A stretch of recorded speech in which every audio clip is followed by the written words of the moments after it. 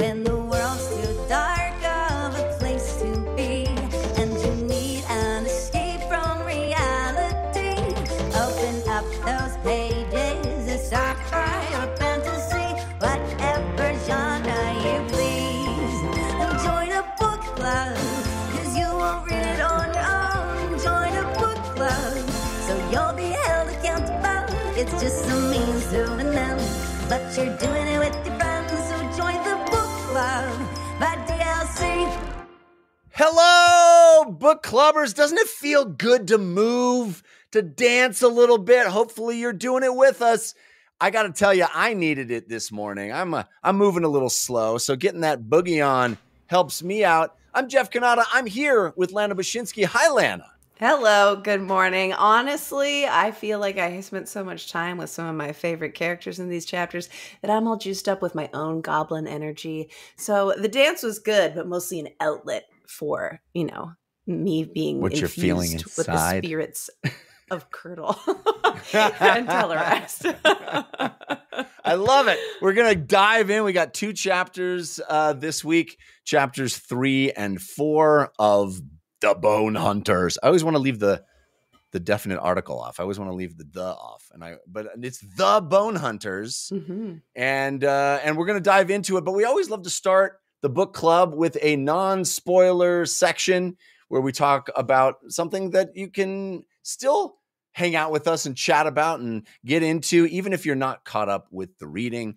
And we got an awesome interesting topic from a listener sent to us at dlcfeedback@gmail.com. You can also send suggestions for non-spoiler topics to the Discord. You can post them there on the Discord, which is 5x5DLC on Discord. You can post them on the YouTube comments. Wherever you'd like to do it, we'd love to get your suggestions for topics. And this one comes from TickleyGonad.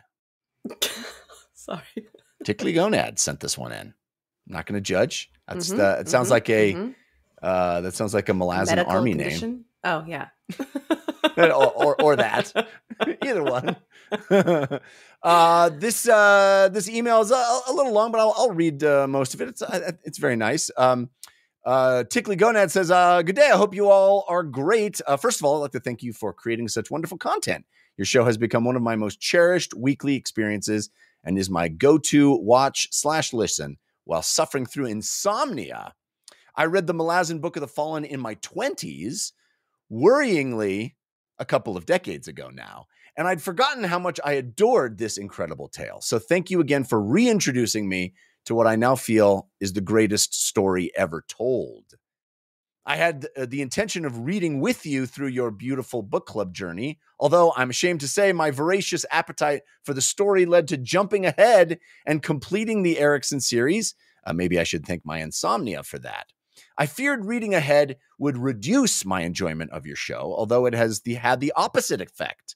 Listening to the two of you share your insights and experiences has allowed me to consider important moments and story beats with hindsight, parsing my own contemplations and gaining a more thorough understanding of this beautiful series. I shall be eternally grateful to Steven Erikson for crafting such a masterpiece. His beautiful prose so wonderfully encapsulates human nature in all its tragic glory. It's a travesty these books aren't widely enough known to be held in the regard they should be, which leads me to my question. Apologies, it's taken so long to get here. I would love to see this story created in a more widely consumed medium, but feel the cost of doing it justice would be prohibitive. Having seen how much AI-generated video content has advanced in such a short space of time, do you think the use of AI-generated movies will ever be considered acceptable? I'm of the opinion that it could create the most faithful adaptation of this series, provided it had Steven's involvement, which really excites me while also questioning the morality of it. I'd love to hear your thoughts on this topic. Kind of a TickleyGonad, this topic.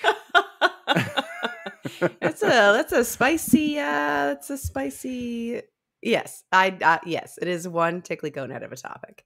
And the first thing that comes to mind Well, there's a bunch of things that come to mind, but really it's that word, the most faithful adaptation. Because for me, it's what is your definition of a faithful adaptation? Is it something that is word for word the exact thing that you read in the novel? Or is it something that is repurposing the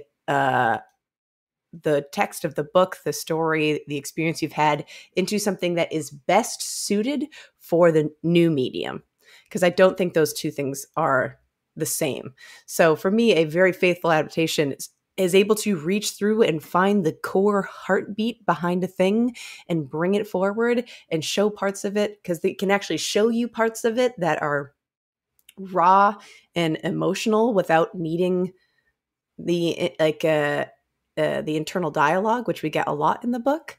But I'll just sort of leave that as a starting point, because I think it's not doable as far as creating medium, if using sort of my definition of what a faithful adaptation is, which is an adaptation. It is not going to be the exact same thing you experienced, but it will feel like it. So I want to start there and sort of see what your thoughts are on that, just as a starting point. Yeah, I think, adaptation is a tricky thing, right? Because the word itself denotes some sort of change, right? Adaptation means change. And I think that is inherent in the process of transferring something to a new medium.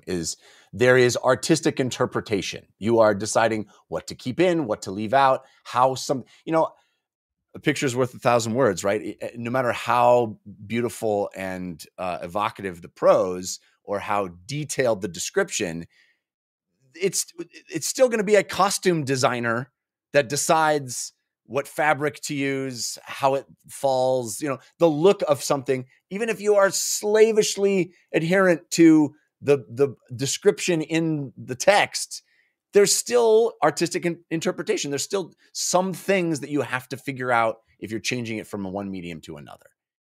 So I think that artists, i.e. human beings, are inherent in that process and essential to that process. Mm-hmm. And sometimes they make great decisions. Sometimes they make decisions that I think are questionable. And sometimes it's a mix of the two. Right. But that's sort of the process of adaptation. And I think everybody wants a quote unquote, faithful adaptation, but I don't even know what that means. I think you want to feel the same feelings that you felt. You want that feeling that you felt when you read something to translate into a visual medium or whatever other medium, your video game, whatever it is you're transferring it to. You want the feelings to be similar or as close as possible.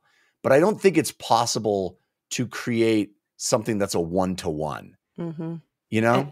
I do. And so bringing this back into the context of, would AI be able to accomplish this? Thinking about this adaptation and thinking about our experience with the book, so much of it does come from feelings. And whatever your feelings are about AI and its usefulness and where it might be in the world, it is not actually intelligent. It is not artificial intelligence. It's not thinking. It does not know what you mean. So if you want a faithful adaptation and you want those feelings and even you want the textures of the material, if you plug that into AI, even if a person is sourcing then the clips or the images that are pulled from that, it's the human's eye that's able to tell that's closer to what I want. And the computer will just spit out what the internet thinks those words mean. And sort of try and put them together. What the scraping of images that they thought, the scraping of videos, it knows what pixel colors are supposed to go next to each other. But I think for the most part, it doesn't actually know what images it's even creating. It just knows other images that people have tagged with specific keywords. So while AI, it seems like, so fast to spit out a video. I think most recently, literally yesterday, I saw that Toys R Us has made a commercial, the first Sora AI generated Toys R Us? commercial. I thought they didn't exist anymore. I was just as surprised. Maybe it was some random person making a Toys R Us commercial, but I didn't do that much research. I thought it looked terrible because it's heartless. It's soulless. There is no feeling. And even in the case of this commercial, you can see like cut lines and comp lines where the AI was not able to do a good enough job and they had to put something in that would get the right emotions. It is so uncanny and strange. And I know AI is sort of going exponentially, and maybe it'll make a perfect thing someday, but it's still, I don't think, would ever live up to the faithful adaptation, because Erikson's work is human. Yeah. It talks about this human experience. And even with AI creating it, it takes humans to identify what makes the images created to be that right thing. Yeah, I mean, I agree 100%. I think that, as I said, what I think people are looking for when they're fans of something in one medium and then are excited about it being transferred into another medium is, as I said, the same feelings. I want it to evoke the same feelings. And that is, as you so rightly pointed out, the one thing that AI cannot account for. It is not, its metric in creating something is not feeling, right? It is not judging its output by the feelings it evokes. Now, humans can keep iterating and keep plugging stuff into the AI until it gets it right. And maybe as a tool, it will be useful in that regard for artists to shortcut certain things in certain ways. And I do think it's inevitable that at some point we're going to get to a place where the output is so it loses a lot of the sticking points that you just talked about, which, you know, that uncanny feeling. I think it's going to improve to a point where it's going to be acceptable for a lot of people. And we are going to get to a point where people are just plugging things in and creating their own entertainment on their own. So, you know, maybe for a lot of people, it will be acceptable enough, you know, to be like, hey, I love something so much, I just want to see it. And the tools are so trivial to use that I could just plug a chunk of text from my favorite book into the thing and look, and made a movie out of it. And that's where I would say I'd be interested in what the definition of acceptable is. Is it just acceptable in, like, it visually looks what I wanted it to look like? For anybody who is maybe not been keeping up with AI or doesn't know that much about AI, just knows it makes pictures, images, text, like the energy required to support AI. Like, is it acceptable by way of the picture looks good enough? Maybe. Is it acceptable by way of what we must do as a society for the earth in order to support it? There are so many ethical, moral questions surrounding what AI is and how it's used that that will never be acceptable to me. Yeah. So that's, I mean, that's a whole other side of it. But there's so much wrapped into it. And that's why I think it's like, you know, a TickleyGonad of a topic is that there's a lot of things and a lot of benefits what people think of as AI can give.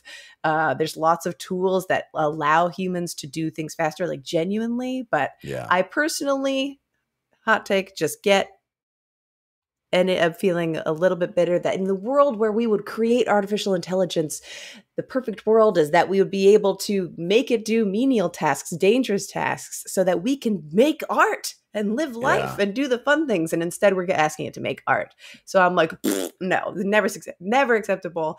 But neutral take is people will accept it. Is that the right call? I don't think it'll be a great result no matter what.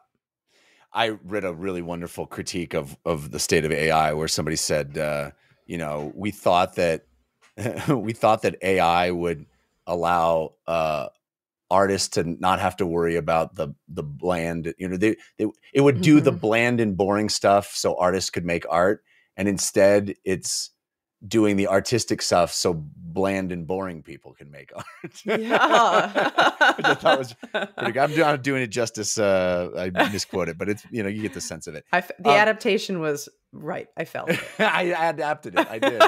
Not well. Two more quick things on this, and then we'll move on.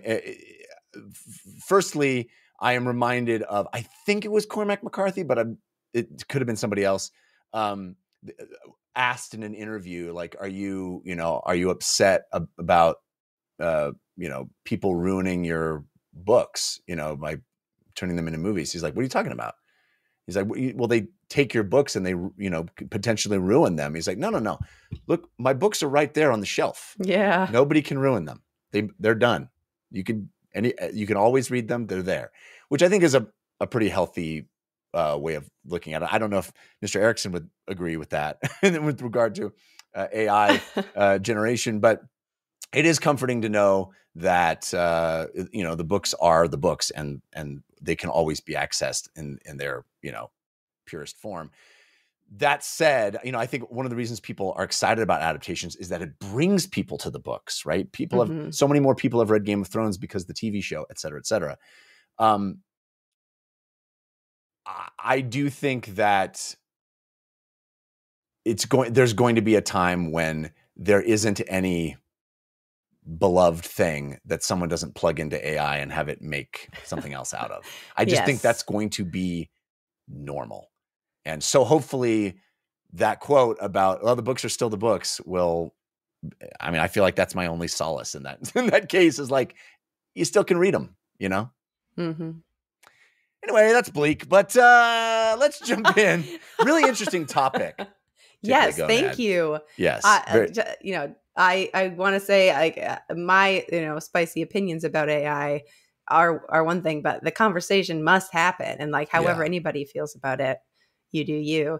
I really appreciate you writing about it. I love talking about things that even are potentially contentious. So thank you so much. Please keep those comments coming. Keep the topics coming. We love being challenged to think about things in new ways, stuff that we wouldn't have come up with as a topic. So please keep sending them, dlcfeedback@gmail.com. All right, let's jump in. Spoilers starting now for chapter 3 and 4 of the Bonehunters. We start chapter 3 with Absalar and Tellerest and Curdle, our new fun trio. I really enjoy hanging out with these three. I love it. I love it. They're very fun. And quick and we've had a lot of sort of comedic moments between little trios, these little pods of people, but Absalar just being so focused and serious while in the background these two are bickering is I like that it's another different flavor of levity in this world, and I just delighted. It's so great, and this scene is pretty fun. Absalar is just I got to get out of here, and walks out onto the roof while Tellerest and Curdle are trying to decide what to possess. Do we possess the chamber pot? That's disgusting. Goes out on the roof, sits down, and all of a sudden, boink. Hey, it's Cotillion is there. I almost forgot my Cotillion bamfing into existence thing. Bit. Thank you. Anyway, they have a little heart to heart where Cotillion's like, hey, how did you do on that whole killing Mebra thing? And she's like, well, good news, bad news. Mebra's dead. Yes, I didn't do it. And there's this insinuation that Tellerest and Curdle are working for Edgewalker, and there's this strange moment where Absalar caresses Cotillion's cheek, and there's a little spark there. Have you ever wanted to love yourself? Yes. The other thing I thought was interesting is Cotillion ended up saying something she said that they are they Tistandi or something? He's like, no, but they were around those bodies so long that they took on certain elements of it. And there's this interesting relationship between who the ghosts are versus who the bodies were. And what does that mean for them being together? I don't know, but a little mystery. Yeah. It's like if you, if you spend too much time in Ireland, you start talking with an Irish accent, It's like that, but for dead bodies. Oh, a classic. I'm right there. Also, Cotillion says hey, be careful. They're just like Iskarol Pust. They're pretending to be idiots. And I was like, That's kind of the first time anybody has said Pust is putting it on. You know what I mean? Mm-hmm. I thought that was interesting. And that Tellerest and Curdle are putting it on. And it's like it's disarming you with their stupidity. They're not actually stupid. Yeah. I like that was called out, especially because I think Pust is an interesting example because it doesn't seem like he's hiding. It seems like he's smart, but then he just says all the inside thoughts on the outside of his body. Right. Which still might be the case, but also, maybe like it really all is just a bit that's like, he's so annoying, you will just let him do anything to get him away from you. Yeah. Yeah. It is funny though. Like it seems like so far there's only downside for Apsalar even hanging out with these ghosts. It's like, what are you doing, girl? Why don't you even like everybody's like, I wouldn't trust them. They're kind of lying to you and they're annoying. I wonder what she gets for it. Cause there's not been a time where she's like looked on and been like, at least they're entertaining. Like she's not really acknowledged them. She's like, they're here now. This is my life. Yeah. This is my life. This is the burden I bear. Yeah. Anyway, so then she goes back into the room. The sun's coming up. They're freaking out. Sun, they hate it. Very funny. And she decides that she's going to go and get some information, kind of find out about those two Grawl Purdue women that were, stalking her. Mm-hmm. She sneaks around, eats some good food, Yeah. Well, that's one of the things also that Cotillion's like, don't pursue what happened with Deborah. And she's like, I won't. Wink. Yeah, definitely am. She's like, I'm not gonna, except for a couple days. Yeah. So, she eats this delicious food. She's kind of spying on these Red Blade guards. And everybody's excited about, the Malazans being back. It's funny. We're occupied again. Business is great. Yeah. Very funny. And then she comes back to the room and our ghosty friends are like, oh, you just missed this giant demon that was here. Well, but actually, at first, it was a person. They said it was. They're like, not Apsalar is here, and you can tell because she's got the iron in her moccasins, and she's like, okay, unlike the other woman, and they're like, she's like another woman. They're like, no, not a woman, a man, and they're like, okay. So they talk a little bit longer. She goes, so it's a man. They're like, yes. Definitely. And she talks a little further and she's like, so it's not a man? And like, no, giant demon, actually, hairy legs. What? This is like, which one of these is the truth? Well, it's somewhere, I don't know. What's your thoughts? The way she reacts to it, where she's like, all right, well, I'm going to bed.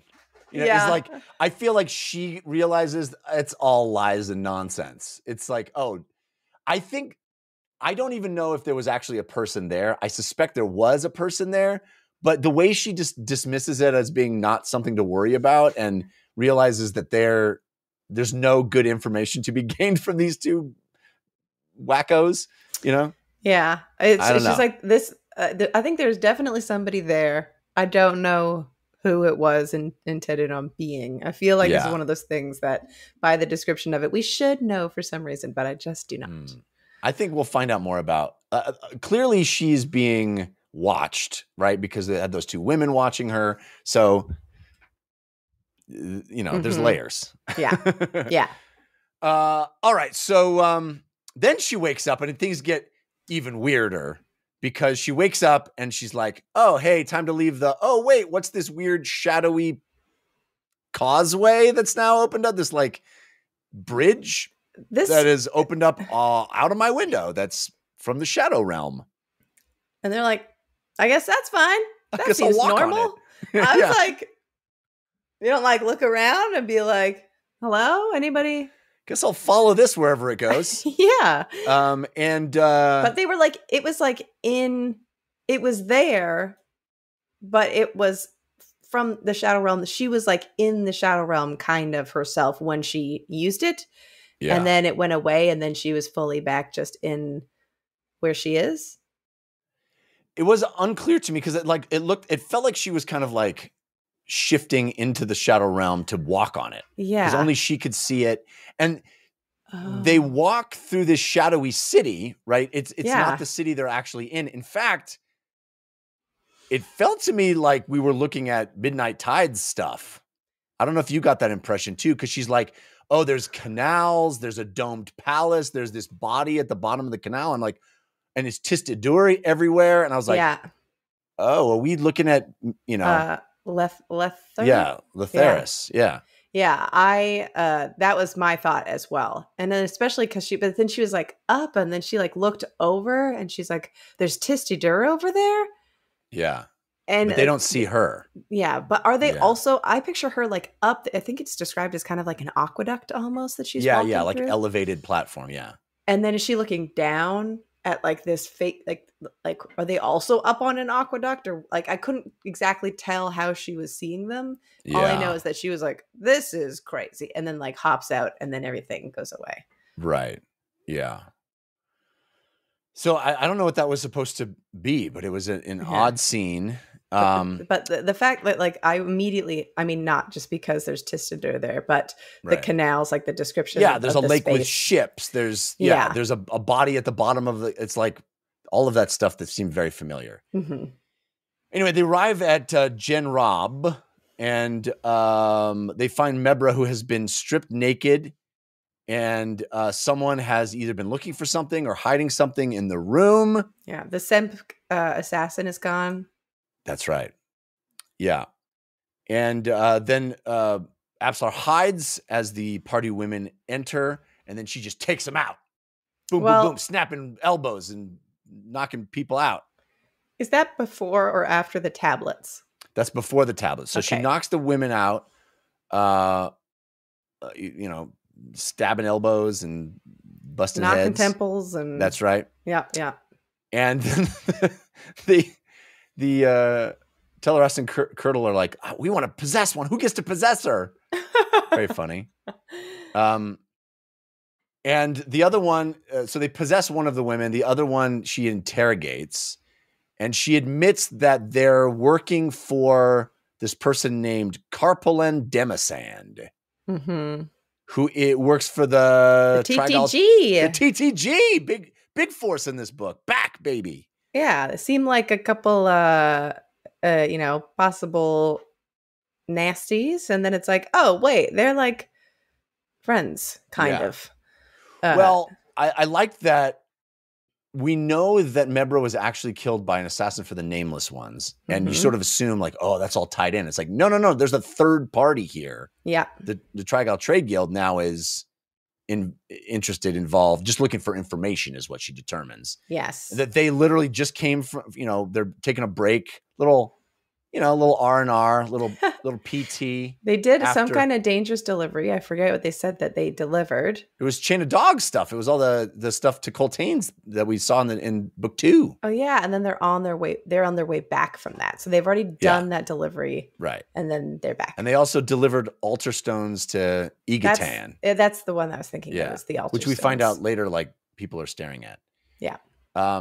Anyway, they're just looking to get information from Mebra because Mebra, slimy fella. Mebra's got every fingers side. and pies. Yeah. Just fingers and pies. Not a person to trust, but a person to get information from. And so Absalar's like, oh, I'll give you a peace offering. Mebra was actually killed by a Nameless One. And then knocks her out. And Curdle's like, hey, did you ask about all the tablets underneath the floor? And she's like, the what now? Yeah. Then this is where like these, knowing what Cotillion said about them and being like, they're not helpful. They're going to be little goblins at you. Don't trust them. What is it? I wonder what it serves them to have given her that information. I don't think we know anything about their motivations yet. Yeah. I think we're going to find out eventually, but I think they're up to something. Yeah, every like little breadcrumb that they point out that she misses, that's what I'm going to be keeping in the back of my head is like, what did that do for them? Nice. I think that's smart. Anyway, these clay tablets that they uncover in this cache underneath the floor are just chock full of juicy info. Mm-hmm. They got names of people that might even be related to Quick Ben. There's a Dalot in there. Mm-hmm. I was like, oh, a Dalot. And how delightful. Dalotful. I learned a lot about him.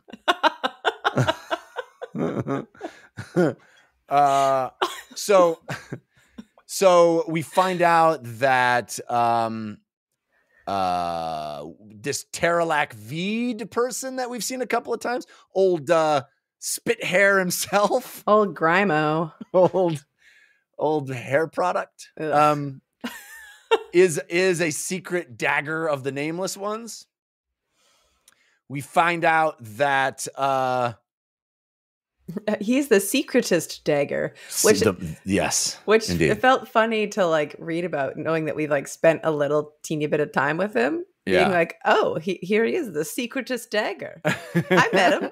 Not that secret. Yeah. He's the grossest dagger, man. He is the nastiest dagger.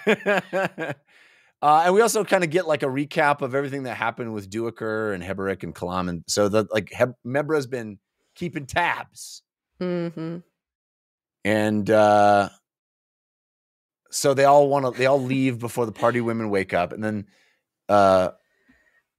Curdle and Tellerrast are like, we didn't say anything about the throne, right? Yes, that I think that was like on the walk over, where they said something about it, like as soon as they left, they were like, oh, we sensed a throne, a delicious throne, somebody's sitting on it. So here's what I put together about that, and tell me if I'm completely wrong. Is it felt like they were looking at Midnight Tides, right? Rhaegar, right? Yeah. Well, yes. I thought, I mean, anywhere between, it must be Rulad, him. not right. Rulad. I mean, Rhaegar. I went into World of Warcraft for a second. Sorry, Rulad. The throne that Rulad is sitting on. Yes, but I could be completely wrong, because we're worried about the Shadow Throne, the throne from that everybody's hiding. So that may not be what it was, but that's what I immediately thought. That was my assumption as well. Well, I thought Rulad or whoever the king was, because I'm like, I don't know what era it is. It'd be silly for it to be like, oh yeah, the king who killed himself. Yeah. So Rulad, yes, definitely Midnight Tides throne situation. But they leave and they're like, delicious throne, we sensed it. And she was like, can you tell me more about that? And they're like, what? What? We didn't say. And I didn't say anything. I'm gonna remember, and you are gonna tell me. And they're like, I don't. Where shouldn't we? It's over. Yeah. Great. Yeah. All right. So then we go and we have some really fun stuff with Karsa, Orlong, and Samar Dev. They have made it to Ugarat, and they stand in front of the Holy Falad, the ruler of Ugarat, and his army of dudes. And Karsa, like, all the horses are spooked because of Havoc, Karsa's horse, and he gets off his horse and he's like, Havoc, don't eat anything. I love that. Like, what a don't command. kill anything. Yeah, don't kill. Yeah. So good. And they're like, how, what's he going to do? How's he going to get in? And he just like walks over. They're like, oh, you're going to talk to the Malazans that are holed up inside this keep. And he just strolls over there. Here's something I meant to go back and check this morning, and I did not. Wasn't the last time that we saw Karsa, they like just barely made it into the city? Yeah. Why are they here? Do we have context for like what he's doing to try and get in there? Or is it just what we read? I honestly was going to ask you a similar question, because I'm not certain why he wants to confront the Malazans at this point. I mean, I think the information is there. I just can't recall it. Did they say in the last chapter that the Malazans? Oh, they had talked in the chapter. Now I'm saying this out loud, I think it's coming back to me. I'm pretty sure they're in the city, and they're like, the Malazans are occupying everything, and they're like, oh yeah, when's the last time you saw a Malazan? They're like, well, it's been a minute. Yeah, and he's like, okay, but the Malazans you say are here? And he's like, they're good fighters. And I think he like compliments them in some way, but he's like, but I have been sort of like on Shaik's side. Let's go Let's go Yeah. see what's up in the thing. Like he's like, I'll go find the Malazans and sort of see what's up is the implication that was there. So this is the follow-up to that, where they said they're occupied, but haven't seen a Malazan actually in a long time. Okay. But they're still whining about them. I'll buy that. I just don't know what Karsa's up to right now. I can't recall what his like Purposes. meta goal is. Yeah, I meant to look that up before we got in because it seemed important. Somebody will let us know, I'm sure. Yeah. So it's pretty awesome. I love how he just walks over. He's like, can't get in. It's a little taller than I am, even though I'm enormous. I'll just cobble together this little step stairs system. And then everybody's like across watching him like, what's he doing? I don't know. And he just stands up on these stones that he made into stairs, slams the flint sword into the doors and busts open. And they're like, did he just break through iron doors? That guy's amazing. So crazy. Like I'm watching it and they said, yeah, it's like, oh, there's metal work on the doors. And it's like, oh, there's metal work on the doors. But like, I don't actually get that they're fully iron until we get the reaction of being like, that dude that guy. We got to get him out of here. Yeah.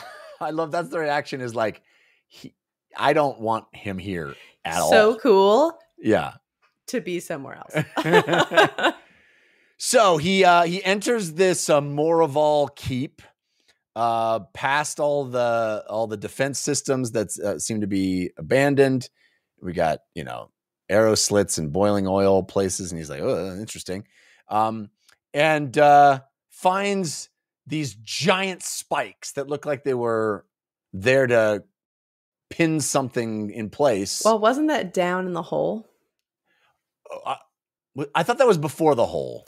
I'm pretty sure he like walks in and he's like, here's like this dome. And there's like, he sees that the Malazans or somebody he assumes is the Malazans have been like around in the area. There's not like a ton of stuff, but there's enough indications that they've been there. And then he's like, and they've clearly like dug a hole over here about as deep as you would think that it would go, but it, like down to like a more firmer dirt. But instead there was a second layer of like stone, like thin stonework, but strong stonework that they've opened, and down there's like a hole underneath there to like another domed room. So then he goes down because he's like, it's stinky down there. And then he's like, oh yeah, this was the toilet for whoever was here, however long they've been here. Disgusting. Yeah. And he slops down there. And I'm pretty sure the spikes were down there because that's where the fight happens. And then it's like the spikes are roughly half again as tall as he was if he was going to like lie down and get spiked by it. And then this creature comes out and he's like, it's about half as tall again yeah, as I am. Yeah. But this sequence is awesome. I mean, it's a little poopy. There's a lot of poopy in it. But fighting the poop pit is like very evocative sequence. That's the AI adaptation of Bonehunters. Fighting the poop pit. Let's see that video. Do it. Knock yourself out, AI. Yes, I mean, this prolonged, intense, awesome battle. I don't think we've seen so far in any of the novels a fight that has lasted this long. It really ebbs and flows, and there's so much detail, and it's this back and forth struggle. Mm-hmm. I really enjoyed it. I really enjoyed how Erikson steps us through this fight, and there's headbutting and knocking and ripping into each other, and talons are slicing, and your and face it's like, is getting sliced off, and yeah, it's all this awesome stuff, and then like he'll be knocked away, and it's like, okay. All right, was that it? Okay, what's the... And then it'll be the fight's back, and it's like it really felt so cinematic and so that like the pace of it was rad, where it would have these ebbs and flows and these jolts of action, and then there'd be like calm. He's like, okay, is he gone? He's not dead. Is he gone? No, he's not gone. It's like it was so rad. And I also love that he's like, his face has been sliced. He's been pierced. He's covered in the filth. I'm like, the infection is going to be brutal, The thing is, run away. Watch out for sepsis. You gotta. That's what you get in the fight in the poop pit. And the thing is, run away, and you'd be like, okay, he's going to take a breather. And he's like, where is it? Like just keeps chasing it down. It's it still shows that like warrior of the Teblor that Karsa is going and finishing the job. There's like not a time where like there's breather moments. The pace is great, but in the end, it's still Karsa driving forward and trying to get to the end of this thing.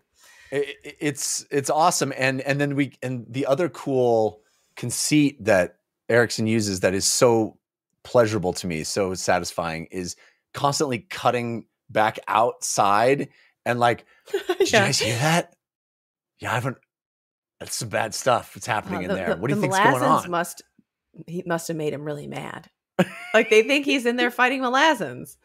Yeah. Was that a scream? Oh, the Malazans. I bet he's just raping somebody right now. I know. The thoughts of like, this guy's a jerk. I bet he's doing horrible stuff in there. I know what that sound is. That's not. It's so. I know what the awesome. Teblor do. I know what the Teblor do. He is a terrible person. Yeah. And they're all like, yes, sire, that's very true. He's awful. I bet he's doing awful things in there. And just the juxtaposition between this like intense poop fight and the people outside being like, I know exactly what's going on in there, you know. and then obviously when he stumbles out and just like him, they'd be like, what happened? He's like, it's nothing. It's not a big deal. Did you find any Malazans? No, not a one. No. So here's a question because it got brought up and because I need a little refresher. This creature that he's fighting, is this Kachin Shamali? I don't think so. I think it's something else. The fact that they pointed out that it's like this reptilian thing with a stubby tail. I know that we have been introduced to the stubby-tailed creature before. I mean, you might be right. I didn't think so. I think that it is some part of the Kachin Shamali people. Is it? It's not a matron. The matron would have talked to him, but there's something having to do with the short tail reptiles. That was another thing I wanted to look at this morning. I know, and then Ikariam and Mappo later, to jump ahead, are like, "Are you sure it had a short tail?" Yeah, no, the short tail thing is a big deal because that's the like offshoot that was going to rebel right before they got wiped out. Yes. Right. The short tail to long tail thing is a big deal. Mm-hmm. And you may be absolutely right that that's the clue that we're given that this is actually Kachin Shamal. But I want to say that Karsa would be able to identify that. Does he not know what they look like? I don't know. I mean, he was in the mountains for a long time, and the only thing he ever talked about was the children, aka the humans. Right. And so maybe not. Maybe during their rule, they were just like really hanging in the mountain, and they're like, they're cold-blooded. They'll freeze if they come up here. Like whatever. I don't know. But that was my impression. Yeah, it's very non-specific as to what it's not identified as a. He doesn't call it by name, but the reptilian short tail. You may be right, and we certainly get a lot of dinosaur stuff in these chapters, as we're about to find out I think it's next chapter. Anyway, so if it is a Kachin Shamali, what would be the significance of it being strapped up down here? Well, it would mean that that's like a question that I have. I don't know the answer. Like the Malazans were here, I guess. Did it kill all of them? Why wouldn't it leave the poop pit? Maybe they accidentally let it out, as they were trying to occupy that. I mean, I think that's what happened regardless of what it is that they were occupying this thing occupying this keep, and they accidentally let it out, and it murdered all of them. Yeah. Because we see the boots that have like bones sticking out of them, which I think is a clue that they were chomped, Chewie chomped. Makes sense. Anyway. All right, so next scene, we check back in with Leo Man of the Flails and our boy Korab, and they're just hanging out. Korab's just loving his master, just loving his leader, just like that guy's the coolest. And they have this revelation as to who Dasim Ultor is, where Korab, says this quote about Decembre. And Leoman's like, yeah, you nailed it. Nailed it and won. Decimultor is Decembre, the Lord of Tragedy. He's ascended, which Yeah. is interesting, because didn't we think we met Decimultor on that island? Yes. And he watched that one Edur Guardian or whatever, or the Andy Guardian, like die, and maybe he was like, tragic. My little cheat sheet here says that basically the book we did not read, Knight of Knives, explains all of this. Is all of the Decimultor surviving the assassination attempt from Lysine stuff. Gotcha. But we did already suspect / know that he had, because of the island scene. Right. So when we had, I just love Korab hanging out with Leoman and just like eating worms that are pregnant. You know, it's so gross, but fun. I love a good pregnant worm. He's just into it, super into it. Every scene of him just eating some disgusting critter, like what he ate the poison dart frogs or whatever last time, and it was just like getting crazy high. I mean, like, I gotta lie down. It's so funny too. He's like, "Oh yeah, this one has roe, so delicious." And then the end of the scene, he's like, "Oh, the roe is bad for my tummy." I feel so bad, and it was definitely the roe. It was the roe. It was my favorite part. Was the worst part. So then we move over to check in with the soldiers, Fiddler Strings group, the army, our long list of characters there. Bottle and Smiles and Korik and everybody. And I think this is a really fascinating scene, because we kind of learned that Bottle, we've kind of gotten hints in the previous novels about Bottle is special in certain ways, but I think this is the moment where I realize, Bottle is being compared to Quick Ben. Like, Bottle is being compared to what we have heard is the most powerful wizard in all the books. Yeah. Which, fantastic, a little bit of a confidence issue, perhaps, at his heart.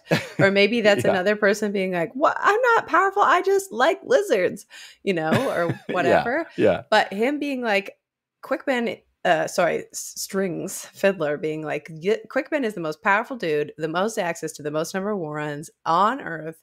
I know where he got them skills from. And I was like, yeah, from possibly sucking up all the other mages' powers. And then he's like, he's the most powerful one, except maybe you. Yeah. And I'm like, did Bottle teach him then? Or like, Bottle wasn't in the... I don't think, I think the Quick Ben stuff we know is accurate. But I think he's just saying like, Bottle learned from his grandmother this like older form of magic. That's what my take is that Quick Ben, he's like, Quick Ben's got access to the Warrens, and Bottle's like, I don't know anything about Warrens. I know about Holds. And it's like, oh no, Holds predate Warrens. Holds is older, maybe more potent, more concentrated form of the magic. And so I think he's sort of, and there's this notion that he's working outside of, anything where the Warrens don't work or are corrupted or have problems. It doesn't affect Bottle because he's working with a more ancient form of magic, a more sort of primal spiritual magic. Yes. Yeah. And so Fiddler's just commenting on the fact that he's like, I know how Quick Ben got his magic, but you have access to possibly even more different types of magic than he does. Yeah. Yes. Great. But he's like so avoidant. And it's definitely like, other than, when we're with Curdle and Telerast and they're being avoidant, it's like, like it's a mischievous fun thing. And Bottle is just like, seems like a lack of eye contact and like avoidant in a way where I feel the frustration that Fiddler must feel. And Fiddler has like sort of rising anxiety through the scene of being like, what the heck is going on? You have to give me something. And in the case of this scene, I can feel that tension more than I feel like Bottle's like a funny goblin man. No, I agree. I love the dynamic of this scene. I felt it was such a page turner because of Fiddler's frustration, and he's just like, "You just give me a straight answer. Yeah. Just say it. And I thought that was such an awesome dynamic. But I think his reluctance, his avoidance, his dissembling is because isn't he being followed by an aerosol? Isn't he like, don't we know that he has this presence and he doesn't want anybody to know about it, but it's like whispering things to him and telling him. And that's he was the one who's like, there's a bunch of axes in that field. Right. So he's like sensing things.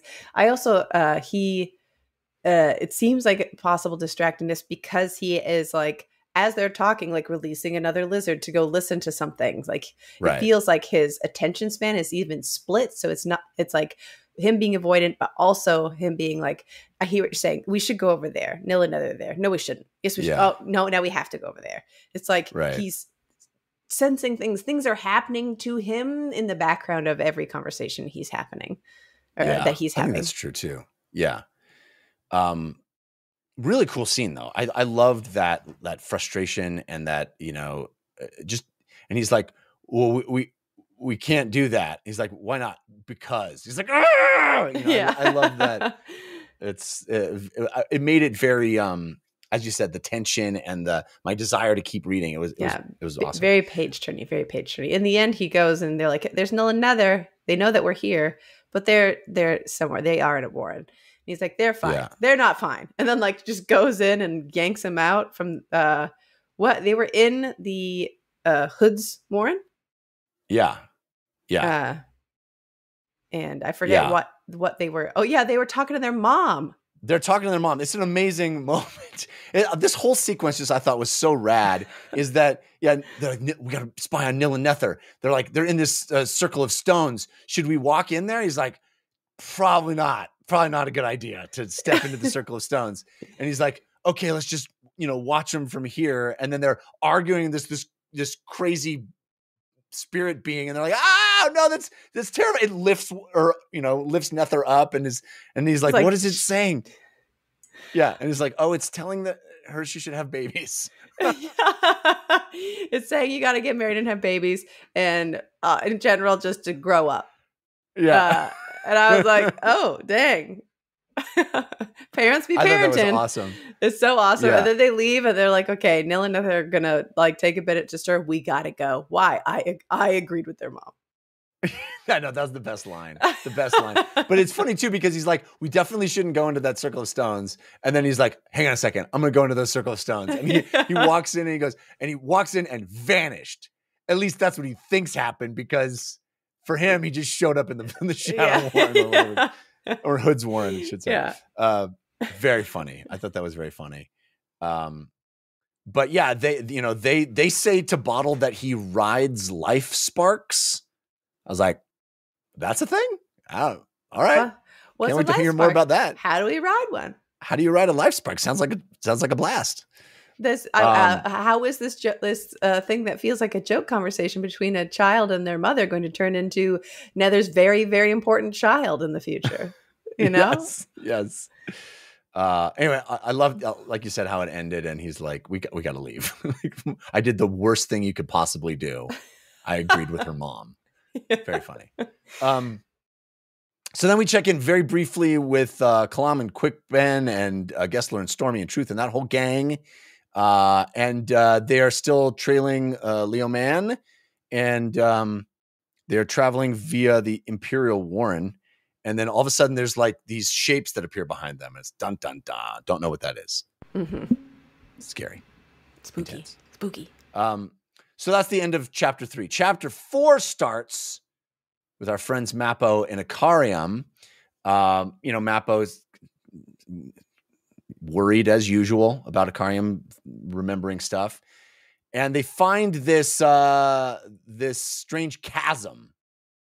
And Ikariam's like, I want to explore. And Mappo's like, you want to explore it, don't you? And Ikariam's like, you know me so well. I wish you were a woman. That was very funny. I love this, but I also feel like this was interesting because they're like, okay, let's go explore. I do know you really well. But I also haven't seen this place before. Mappo, I believe, through this section is like, this is also new to me in a particular way. Right. Where Yes, that which seems like nothing has been new to him. Yeah. they've been traveling this world over and over again. And he's been like, I know what you're going to say, but honestly, me too. Let's go. Yeah. Yeah. Super cool. And we descend into this lake of ice, melted Amtos Falak ice. And we enter into a science fiction novel for a little bit, which I thought was super rad. All of a sudden we're, in this fantasy space for many, many books. And all of a sudden now it's sci-fi a little bit. This made me... Alien tech, anti-grav machines, just awesome. Nothing felt more like a video game in my brain than these scenes in a long time. Like, okay, we've got like battles and armies and stuff, but specifically like portal windows of I'm going through here and I'm coming out there, and somebody goes down and just swims and like investigates, which gives us the clue to go through the next place into the next building. You have to crawl across because the gravity is crazy. I'm like, I can see the mechanics. I can feel myself playing this part of the game. that it reminded me of those sequences in Dead Space, the first Dead Space, when you would go out into the where there's no gravity, and you just kind of have to float along, and there's stuff hovering in the air. Yeah. So cool. Because they find this Kachain Shamal in some sort of pilot seat with these controls around it, and they're like, let's go check this place out. And it's a sky keep. It's like the giant sky fortresses that the Kachain Shamal used, and we think is what Moonspawn is. I think is a sky keep, decommissioned sky keep, or taken over by Animander Ray, commandeered. Yes, and they have this awesome moment where they come up to this this portal that's got no gravity on the other side, and he's like, what? Should I stick my finger in? Maybe a part of my finger I don't care about. And he's like, are there any parts of your finger you don't care about? So great. He just sticks his little knuckle in. He's like, oh, it got clean. Yeah. He's like, well, if we go in there, is it going to clean us so good it's going to strip our clothes off? How clean are we going to get? Like, how clean do I want to get? I was like, in that moment, like, are they going to walk through and Akarium's going to be like, my brain's clean too, and I remember everything. Oh, that's cool. I didn't even have that idea. That's awesome. But I like he throws a coin in it, and it's this coin that's like ancient. Throws the coin in it, and then they finally go through, and it's amazing anti-grav, floating. You can push off and move through gravityless space. But they do not. They're like, let's find some quarters. There's got to be another way to do this. Yeah. And they find other pilots and other of these mechanisms that Ikariam did not make. Just a really killer sequence. The visuals of the place and the platforms and the bridges that are broken, and like, why did they even need bridges if they have anti-gravity? And I think we have learned that they have a warren that helped them control gravity, I think. So I don't think it's purely technological, but there's some magic element to it as well. But that would make sense for like, based upon the only sky keep that I think we've seen being Animander Rake's commandeered sky keep. Yeah. It's like, it's a city and it's flying. There's like, it makes sense that there's some kind of magic at play. Right. The thing I liked is, they end up like going through another portal and eventually finding their way to a bridge that actually gets them across to the center area they're trying to get. And they're like, there is a handrail down here that we can crawl across. But first, Akariam just tries to walk across the bridge, but naturally, like, just this push off of his footfall makes him like start sending him just into the center of this chamber, which is like, it is dangerous. Because like, if there's no gravity, you could just get stuck there, then you can't get out. You'll just be floating there until you die. It's interesting. So cool. Yes. And, we did see the Sky Keeps in their almost full glory at the beginning, the prologue for Midnight Tides. We come in and they're all plummeting to the ground. Yes. From the end of that massive battle, which was the way that was described, by the way, was just so insane. Like this raining death from the sky. Very cool. Okay, then we head over to Crocus. They have found this domed monastery of Drek. They find all these dead bodies in there. They're melted. The vultures won't even approach them. The seething. They said that he says it looks like they're melting, and then I think Gray Frog's like, ew, they're covered in worms, like so many worms eating the bodies that it looks like they're this seething roiling. So gross, delightfully nasty. And then we get some insight as to what Crocus had been talking about last time we checked in, where he was like, wow, Heberick is really lucid right now, but usually he's raving like a maniac. And then we get the ravings of a maniac where Heberick is just like monologuing of this raving nonsense, which I think if you parse it, probably isn't nonsense at all. Yeah, well, I like that he's like, there it is, I told them and she came and it's gone now and she blah, blah, blah. So it's like somebody came through, killed everybody is sort of like what I was sort of reading into it. Yeah. And I forget now because it was sort of mad ramblings, and I know it will become clear in time. Either she killed everybody or she was there and somebody came and killed everybody and took her. I forget exactly the ravings. But what I liked about this scene is before they actually go in, he is like, danger. Like says something about like what is beyond. And you can tell he has some kind of sense. And then Crocus is like, is there danger over there for us? And he's like, you think I have that skill? Like, oh, sorry, do I have that talent? Like, he like sasses him immediately. Yeah. Crocus is like, okay, I'll just go look. It's like, well, you can sense everything that's in there. You can't sense if it's going to hurt. Okay, whatever, man. And then like 2 scenes later, he's like, there, beyond the goats, 2 goats, a donkey. It's like, you can sense with that much. What a jerk. Yeah, total jerk. Well, he also is like, we should probably loot the bodies. And Crook is like, okay, I'm going to loot the bodies. He's like, you've become so callous that you could just loot the bodies. I can't believe you said yes to that. I was just saying it as like a gag. And you actually are despicable. You have no feelings. Very funny. Mm-hmm. And then we switch over to Solara, who is hanging out with Felicin the Younger, and they're like, what I really need is just smoke up, just share that pipe, because things are bad, and nobody ever took care of me. I like that she's like, what? Like, you see me smoking a lot, and she's like, yeah, it like convinces me that I don't need water. And she's like, could I try? And she's like, you want to try this one? I got 12 more. You want to smoke them all at the same time? Let's do it. You want to start smoking? Girl, let's go. Yeah. And we find out that Grey Fog has been singing to Felicin. Oh, when she wakes up from having nightmares, he sings to her. I was like, oh, that's nice. I like that. Little buddy. Nice. Little buddy wants to get his little bang on. and then we have this moment where Heberick, classic jerk, then like does something nice to be slightly less jerkish. It tells Crocus like, hey, you know what you are? You're a leader. You're a leader. And Crocus is like, oh, stop making fun of me. He's like, no. I'm being not a jerk right now. Yeah. I think it's so interesting. I mean, this happens twice in like pretty quick succession that somebody points out Crocus's leader. I feel like both of us so disrespectful calling him Crocus. He's like, I'm Cutter now, and both of us like, I'm sorry, you're right. I gotta call him Cutter. He'll always be Crocus to me, buddy. I know, little croaky. But the thing that's interesting is, I think Solara points it out. Like, he's like, you're great at leadership. He's like, fine, you do it.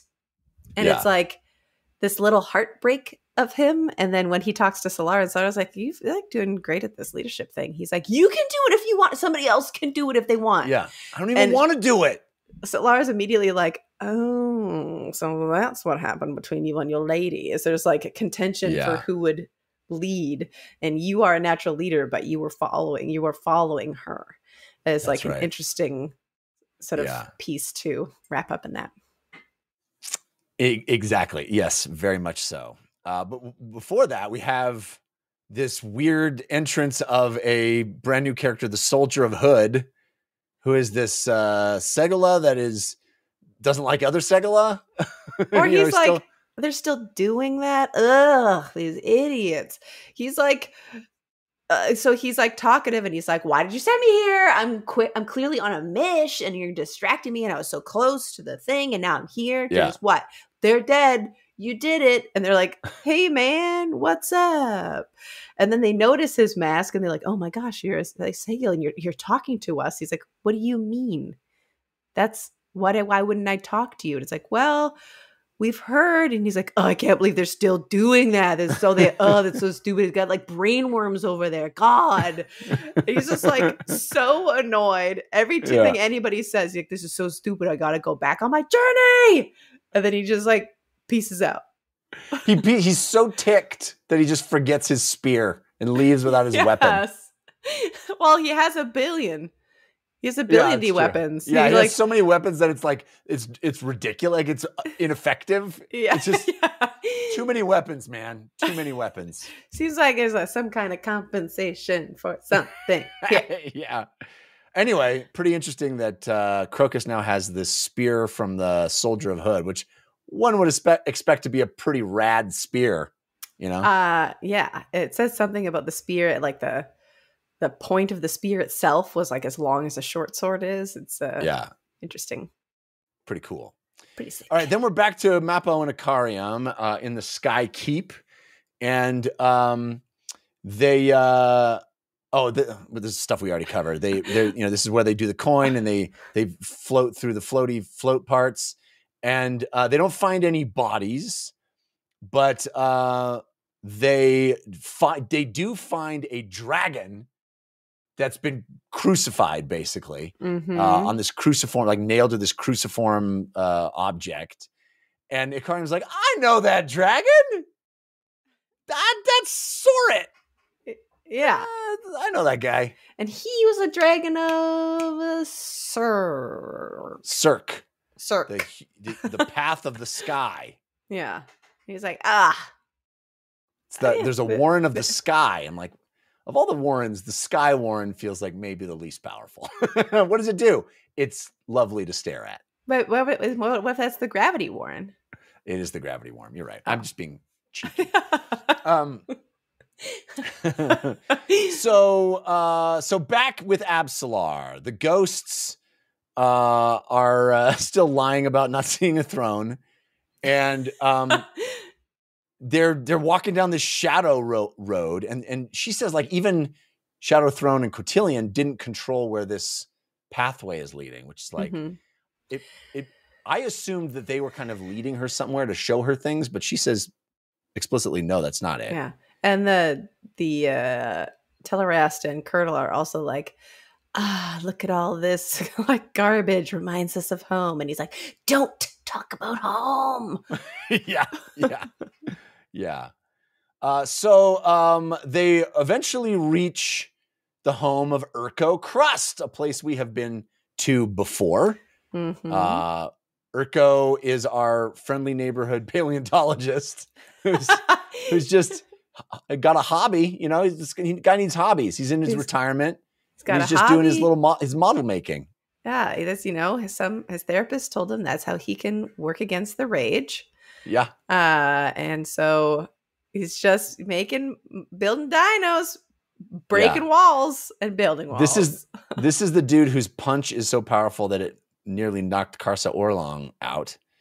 But he's building his little natural history museum, which is awesome. And I love how he's got the tiny versions of the T-Rex. Yeah. You know?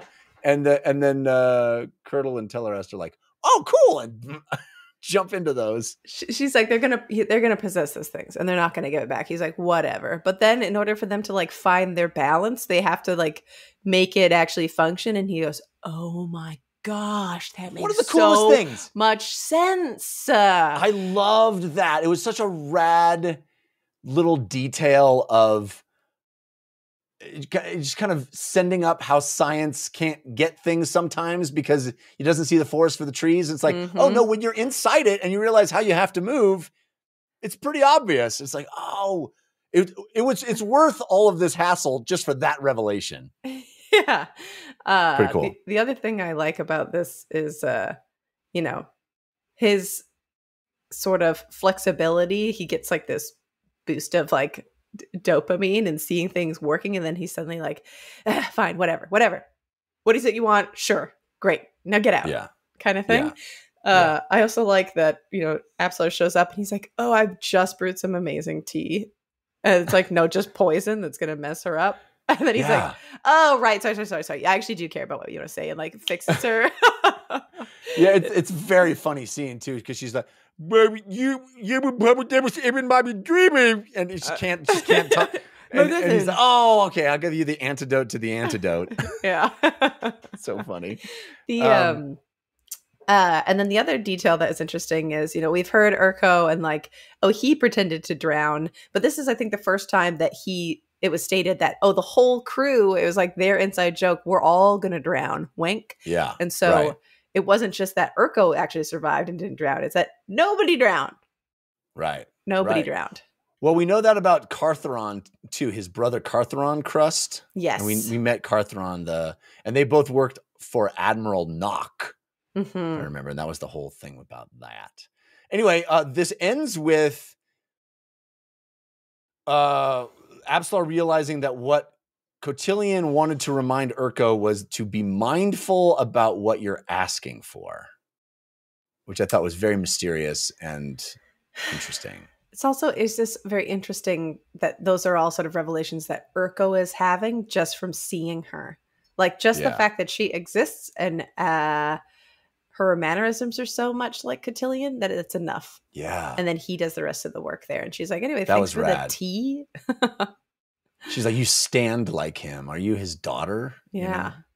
That's cool. Yeah. It's like, well, not exactly. That would make the caress from earlier way weirder. And she's also certain that he's going to keep his word, that Cotillion is a man of his word. Or God of his word. She gets that from Urko. She's like, he says he's going to release me. I don't know if I believe it. Urko's like, you can believe that. That's for sure. Yeah. All right, then we hop over to Terralac Veed, who still just can't get that piece of hair down. Just can't. It's a pesky little cowlick he's got right there. So he uses a cowlick, and he's following Jim. He's following Jim Nabral. On the trail, on the case of the Divers. Now this is our secret sword. The secret sword. Secret sword. If pasting your hair down with your own saliva wasn't bad enough, he also drinks his own urine. So there's that. You got to do. I know. I've seen Bear Grylls do it. So no, you got to do what you got to do. No fluid wasted is Terralac Veed's. That's desert power. They haven't got the still suits yet. Right. It's desert power. That's right. Anyway, brief little moment there. We just kind of like checking in. He's still on the trail, drinking pee. Just want to emphasize again, really gross. All right, next scene. Speaking of gross, we then cut right to Solara vomiting in the sand. And Grey Frog like burying it, like, it's okay, I got this. It's okay, girl. It's okay. Our little secret. A little secret, the morning sickness. And then this is what that moment you talked about earlier, where she talks to Crocus and she's like, she kind of gets his vibe, understand what's going on with him. And then also like, I could see something happening with you. And I know Felicity the Younger likes you too, but that's no problem. We could be a throuple. We can share these. And he's like, she's barely legal. And so, and it's interesting because he is like tripping over his words and stuff. It's like he's clumsy about it in a particular way. And, he's still like, absolutely my true love. But also, even Grey Frog's like, voluptuous babe. Yes. He's like, you must plant your seed before another male comes. Yeah. And it's interesting also like Grey Frog sort of building this trust again. We heard about him singing to Felicity when she wakes up with her nightmares, and the fact that he's keeping Solara's secret. they're like both horrified by him eating the brains of things and being like, he is a demon, but he seems like a pretty nice little demon, buddy. Yeah, but he's our demon. He's our demon. Yeah. So then we head over to Leo Men of the Flails. They've arrived at Yigatan. Yigatan? Is that how I should pronounce that? Yigatan? I would say Yigatan, yeah. Yigatan. And they have a meeting with the leader, the Falad, Vedor. Mm-hmm. And he's like, hey, can I come in? And the guy's like, I don't know. Slash your throat! Slash! It seemed very abrupt. Though I felt like you maybe could have tried a little harder to make friends, but not interested. He clearly seemed a little out of it himself. I think it implied that he was, indulging, right? In some kind of substance that I don't recall. It was a new kind of substance that we hadn't heard about before. Yeah. But yes, and Leoman just beheads the dude, and then this Captain Dunsparrow rides up, and he's like, she's like, what, you want me to take care of that body for you? Yeah. And they're like, Korab's like, you're Malazan, and she's like, so what of it? Yeah. And then she just like rides away with a headless corpse and just kicks it over. Like, I'm following you now. Yeah. He makes her the third in command. Lehman's like, knock, knock. Behedrin. Behedrin who? Behedrin you. Slice. Let's go. New team. Sorry, I didn't play along. I was like, what are you doing? We got there. Somebody in their head said, who's there? Did we just do 2 weeks in a row with a knock knock joke on the show? Now that's going to have to be a thing. We're going to have to do a knock knock joke every week. No, I'm not signing us up for it. I'm not signing us up for it. Hey, 1 time's a fluke. 2 is a trend. 3 is a problem. But all right. So that's the end of chapter 4. Is now Dunsparrow is Leoman's third in command. Leoman has arrived at Yigatan and has assumed leadership of the city. I rule this place now. Cut his head. It was an amazing scene where he slices the head off and no one reacts. Like all the people are like, yeah, that guy had it coming. Was like I the guess vibe you're I got. the leader now. I have no other opinions. Yeah. So we know that folks were trying to get there before him, and I guess they have not. Yes. I was trying to, because I was like, where is Absalar again? In the world? Well, she was, traveling by Shadow Warren, wandering around. Bopping around. Because I was like, where is everybody? I was like trying to get like the place. But isn't it Kalam and Quickben and Gessler and Stormy and that group that is all trying to get to Yigatan before Leoman, right? Yeah. They're traveling by Imperial Warren to try to get there first. It sounds like they didn't. And also the last time we saw them, which was chapter 3, big things appeared behind them. So it feels like, oh, they're waylaid. They got obstacles to deal with. And then they're trying to get there before, and then Strings and crew, they're chasing them. Their so tail. They're like, yeah. So it does feel like Yigatan is going to be a thing. A spot. And they recognize, I think it's Bottle even, or maybe it's Smiles, who's like, this guy's taking us to Yigatan. They're like immediately annoyed by that. And I think perhaps it's because they recognize that the same thing that Leoman does, and that it's a very defensible position. Right. And I think everybody's just like, why is he drawing this out? Just let us kill you all. It feels like the mood from the Malazans. Interesting. 4 chapters in, I'm not really sure where we're headed. What's happening? There's a lot of percolating, interesting stuff. A lot of our friends doing things, but I'm not sure where, what our big crisis is going to be for this book, what our central, plot line is going to be. But I'm intrigued. I'm into it. Me too. Enjoying it. We do have some favorite passages. I think I just have 1 this week, but it's a fun one. I actually think I only have 2, but I think all my favorite sections are not like poetic. They are Goblin delight. I agree. Do you want to start? Shall I? You start because you only have one. So okay, here I go. I think you're going to recognize what this is right away, but it tickled me to no end. Toblakai had appeared, climbing down from the ledge back onto the makeshift steps. Samar Dev and Inishan made their way to the moat, arriving in time to see him emerge. The bear fur was in ribbons, dark with blood. He had tied a strip of cloth about his head, holding the skin in place over one temple. Most of his upper clothing had been torn away, revealing countless gouges and puncture wounds. And he was covered in shit. From the Falad, 20 paces behind them, came a querulous inquiry. Toblakai, the negotiations went well? In a low voice, Inishan said, No Malazans left, I take it? Karsa Orlong scowled. Didn't see any. He strode past them. Turning, Samardev flinched at the horror of the warrior's ravaged back. What happened in there? She demanded. A shrug that jostled the slung stone sword. Nothing important, witch.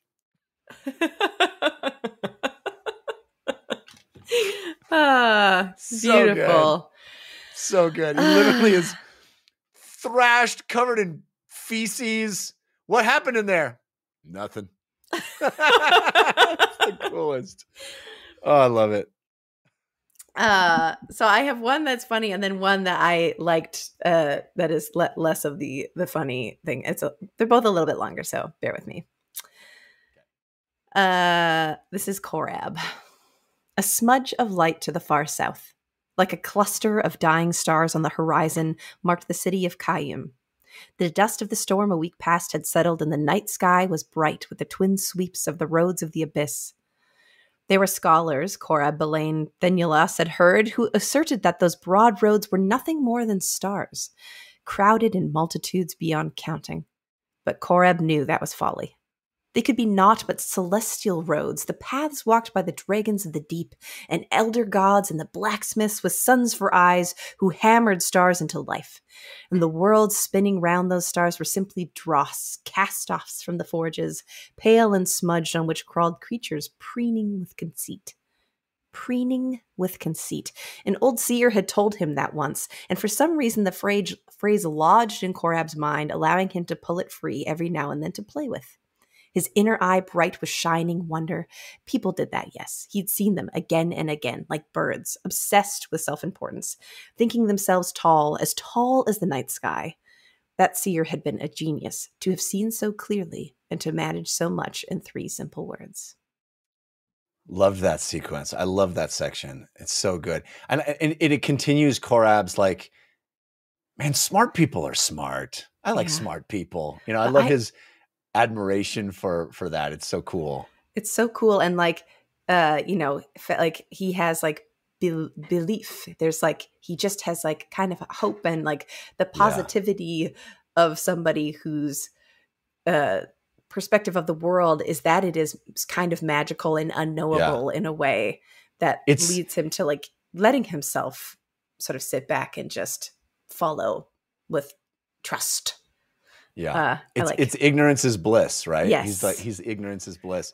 I also like, you know, we've had these little inklings of this sort of cosmic layer to the novels where you remember when Heberic was tripping balls and like had the revelation that, every one of these stars is its own sun and there's planets around them. And I feel like that's kind of this too, where Korab is having the opposite thing where Leoman is like, no, dude, they're stars. And he's like, no, it's a road, a magical road of light. Dragons in the sky. Yeah. I like that. Yeah. So the other piece I like is this is Absalar with who she just walked along this bridge thing, the shadow. Yeah. The threat of shadow felt wrong, she said. Oh, yes, Tellerus replied, slipping around to crouch before her in a miasma of swirling gray. It's sickly. All the outer reaches are poisoned, rotting with chaos. We blame Shadowthrone. Shadowthrone? Why? Why not? We hate him. And that is sufficient reason? The sufficientest reason of all. Absalar studied the climbing track. I think we're close. Good. Excellent. I'm frightened. Let's stop here. Let's go back now. Stepping through the ghost, Absalar began ascent. Well, that was a vicious thing to do, Telerast hissed behind her. If I possessed you, I wouldn't do that to me. Not even to Curdle, I wouldn't. Well, maybe if I was mad. You're not mad at me, are you? Please don't be mad at me. I'll do anything you ask until you're dead. And then I'll dance on your stinking, bloated corpse because that's what you would want me to do, isn't it? I would if I was you and you were dead and I lingered long enough to dance on you, which I would do. It's so good. It's so good. If I possessed you, I wouldn't do that to me. It's so great. And the sufficientest of all is a great line. It's the sufficientest of all reasons. So good. I could have pulled any of the scenes with those guys from these two chapters and been like, yeah, these are my favorite parts. Undeniably my favorite parts. They are delightful. When we eventually find out that they're like uber powerful, it's gonna be, which is inevitable, I think. Yeah. So good. All right, folks. I didn't look to see how many chapters we're doing next week. I think it's another 2. I think it's always 2, except for there's 1 week that's 3, which could be this one, but I'm pretty sure it's not. Great. Well, that will be 5 and 6 for next week. I hope you're reading along. Hope you're enjoying things. We appreciate it. Again, don't hesitate to send topics for the show. Comments or questions are always welcome. We love hanging out with you. Thanks for being with us. We'll see you next time. When the world's too dark of a place to be, and you need an escape from reality, open up those pages, it's sci-fi or fantasy, whatever genre you please. And join a book club, 'cause you won't read it on your own. Join a book club, so you'll be held accountable. It's just a means to an end, but you're doing it